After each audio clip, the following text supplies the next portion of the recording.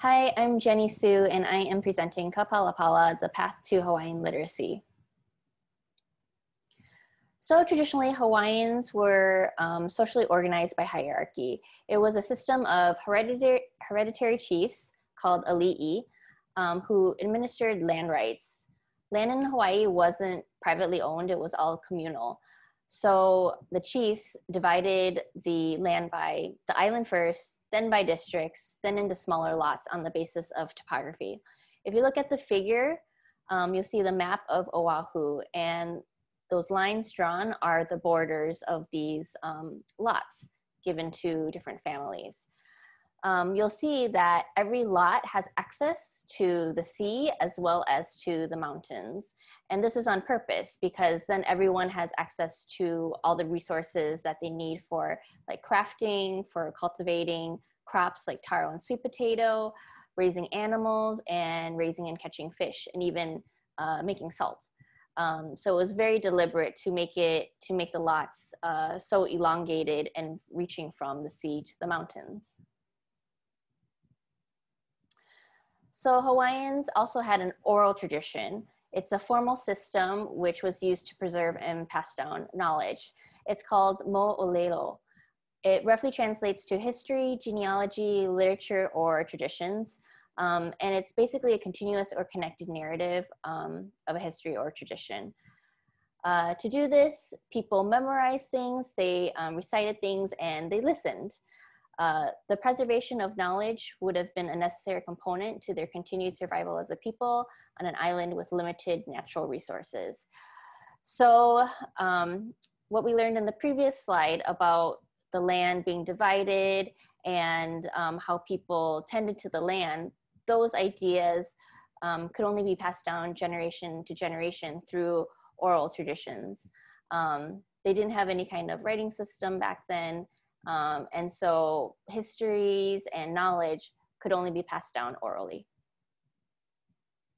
But eventually, literacy was introduced to Hawaiians. And like I said, pre-European contact, it was all oral based. Afterwards, in the beginning, a few Hawaiians, mostly the chiefs, learned to read and write. But in 1820, Liho, who was King Kamehameha II, in the picture, he allowed missionaries to enter Hawaii on the condition that they teach the ali'i to read first. In 1822, missionaries started the first Western schools for education using the first Hawaiian language book, which they produced. And this really started a massive movement toward Hawaiian language literacy.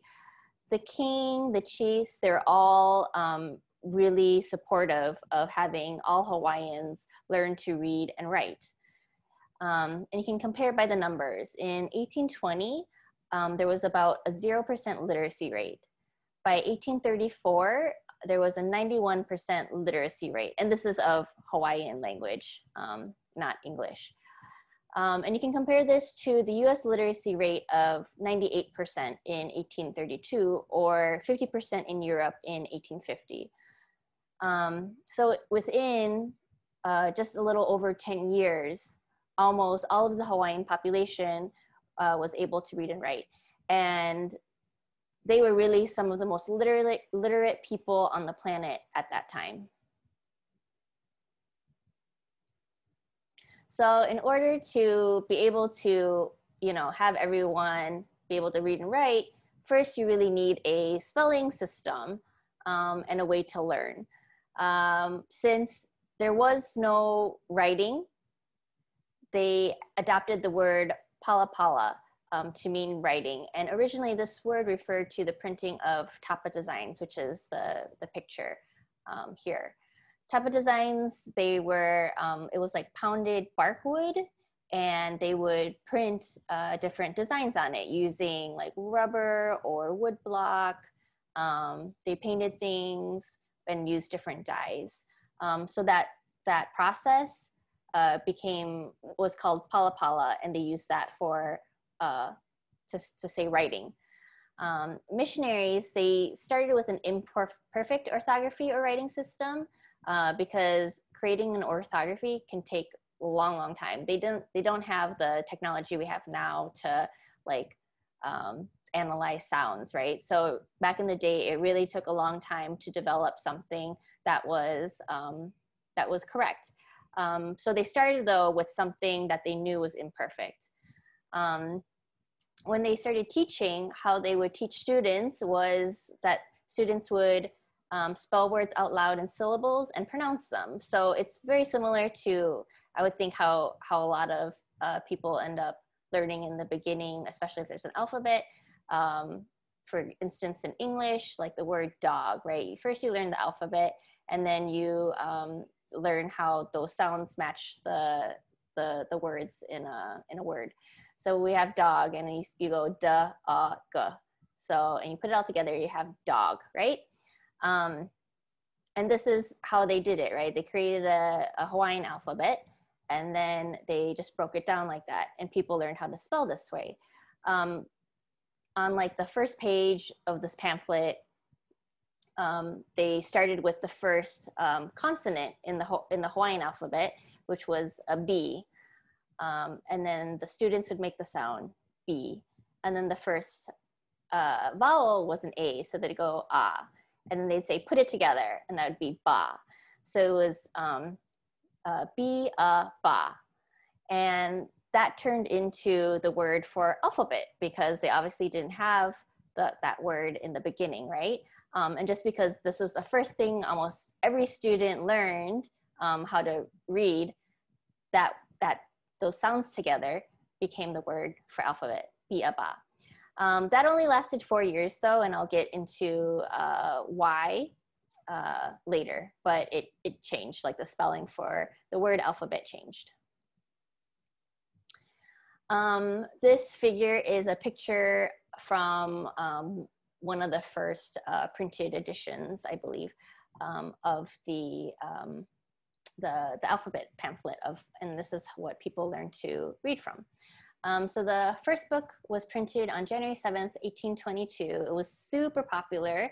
It only had 8 pages, and 500 copies were made in that first run. They printed an additional 2,000 later on in the year. It had 7 sections about learning how to read Hawaiian, plus 5 short Bible passages. An example is seen on the right side of this figure. Later on, like a few years later, they ended up selling 20,000 copies of an early version of the alphabet, ka biaba. And then in 1825, they ended up selling 61,000 copies of a revised version. But in 1826, they had to actually revise the spelling. So during that time, like I said, the missionaries started with an orthography that they knew wasn't perfect. And they recognized all of these things along the way that needed to be changed. So one of the things were the consonants. And they recognized that words could be pronounced differently without any change of meaning. So you see a list here of interchangeable letters. P and B, T and K, L, D and R, V and W. So for an example, hale or hare, they both mean house. The L and R are basically interchangeable. The word for sacred or forbidden, it could have been tabu, kabu, tapu, or kapu. So the T and the K were interchangeable, and the B and the P were interchangeable. So this causes a problem, right? If you're trying to teach people how to spell and how to read and write, right? You need something consistent and standardized. And so the missionaries, they decided by vote on the final spellings. And they picked the letters P, L, K, and W to be the finalists for the consonants, right? Language can be very messy and complicated, and it's not always so straightforward, but when you want to teach it, you really do need some kind of standardization. The figure on the right shows you the consonants, Hawaiian consonants today. And this is the reason why B a ba changed to P a pa, right? Because they got rid of the B's in the alphabet, and they said, okay, anything that was a B is now a P. So alphabet, the word for alphabet changed. Oops. Up until 1826 and even afterwards, there are still changes that needed to be made. One thing was for the vowels. Initially, the missionaries really relied heavily on English spelling for vowels. You can see that in the figure in red. And later on, they switched to a system that was closer to that being used in Tahitian, which are in the black letters in the figure. They also realized that vowels in any one-syllable word, a monosyllable word, pronounced in isolation was actually a long vowel. That is called a kahako. That line above the O, that means the O is longer. So instead of just like O, it's O.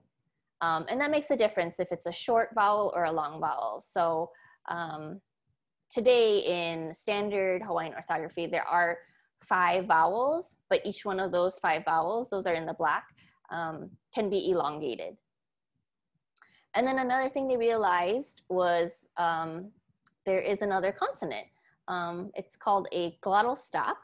It looks like a question mark without the dot at the bottom. And this is actually something that's heard before initial vowels. So it's called an okina in Hawaiian. And an okina is, it looks like the, looks like a apostrophe, but flipped 180. So the fat side's down and the skinny side's up. And that's an important sound too. I mean, it's like a lack of a sound, but it's an important sound. And so that's actually is like the 13th consonant. So in standard Hawaiian today, we have 13 consonants and 5 vowels. And this is why the word for alphabet changed again. So if you remember, initially it was bi a ba, and then it turned into pi a pa with the 1826 consonant revisions. And then now with the kahako and the okina, it becomes pi a pa, pi a pa. So with all these changes, obviously there's going to be issues, right? Because between 1822 and 1826, the spelling was in flux. And even past that, I know that they didn't really use the okina or the kahako consistently. I think the glottal stop, the okina, wasn't actually used until way later. But during this time, people needed to relearn how to spell and read the new orthography. Books printed with old orthography were still being circulated. And so these books with different spelling systems competed with each other. So people really, in the very beginning, people really had some difficulties learning the language because it was almost constantly being changed, right? But eventually it like standardized and everybody was on the same page with how spelling in Hawaiian worked. And there were reasons for this quick adaptation to Hawaiian literacy. The first thing was that Hawaiian people really found books intriguing and valuable, and they were really eager to learn. The second reason was that it was just an efficient writing system. It was nearly a one-to-one correspondence between letter and the phoneme, as you saw. And it's said that you can learn to read and write Hawaiian in 18 hours. Now, if you can actually understand all the context and everything and the words, that's another thing, but reading and writing, yeah, that's a pretty quick thing to pick up. The way that they taught students was really beneficial because they used this syllabic method. Another reason for this quick adaptation was the system of oral tradition meant memorization was valued and really helped the Hawaiian people learn quicker because they had this ability to memorize, like in their traditions anyway. And lastly, a large number of Native Hawaiians were trained as teachers to keep up with demand. So the missionaries in Hawaii, they couldn't teach the whole population, right? But they had the system where when they taught the chiefs and other people, then those people could teach another like group of students, and so on and so forth. So it really spread quickly and easily throughout the islands. So what materials did they have? Well, in the beginning, the missionaries printed hymnals, portions of the Bible, in addition to the spelling and arithmetic texts for education. And the missionaries, they actually didn't even have enough books to provide all students because they lacked the paper to keep up with demand, and they had financial issues. So books were super valuable and not everybody had them. Beginning in 1834, though, newspapers became really popular and available reading material. And then in 1838 was the printing of the first book on Hawaiian literature and culture about the history of Hawaii. So at that time, because the missionaries really controlled printing, a lot of the materials were religious-based. And secular books were just rare, secular meaning non-religious. But when newspapers really took off, it brought different views from the outside world to Hawaii. People learned of foreign news. There were reports from trips taken by Hawaiians. There's information about peoples and things and ideas from other countries. They also published local stories, histories. It recorded genealogies, personal thoughts and opinions, and current events. There was some controversy, though, over the printing of traditional and cultural information. So some Hawaiians, they wanted to print traditional texts because they realized people with this knowledge were becoming fewer. Society was changing, the way of life was changing, and like the elder people, they were dying, right? So all these traditional things, some people realize, oh, these are really disappearing. We need to keep it in print. But then some people thought that wasn't a proper thing to do because that knowledge was prestigious and only for traditional experts. Well, some people actually thought that anything pre-Christian history shouldn't be published at all. It should just be ignored because they had this new religious enlightened beliefs, and those are the things that should be preserved. Nothing about tradition or Hawaiian culture history. They didn't need that, right? So those were some controversies about what was to be printed in newspaper. And then ending in 1948, over the span of 100 plus years, there were 106 different newspapers published in Hawaiian. So that's not just at one time, it was like over the span of 100 some years that there were 106 different newspapers. And that represented about 1.5 million pages of text. And now I have to talk about the end and resurgence of Hawaiian language education. In 1893, the Hawaiian monarchy was overthrown by American forces. And then in 1896, Hawaiian language education was outlawed. And that's a familiar story with native languages, especially throughout North America, where their language was banned from being spoken. So there were generations of Hawaiians that didn't learn how to speak Hawaiian. In 1922, Hawaiian was actually taught as a foreign language at UH Manoa. In 1978, Hawaiian was finally reestablished as an official language of Hawaii, along with English. And it wasn't until 1986, though, that the state government reversed that ban on schooling through Hawaiian. in the 1980s, there was a real big push for Hawaiian language education. Language nests were created. It's called the Aha Punana Leo schools. I believe it's for either kindergartners or preschoolers, but it's like a total immersion for these really little kids. Hawaiian immersion schools and charter schools were created as well during this time.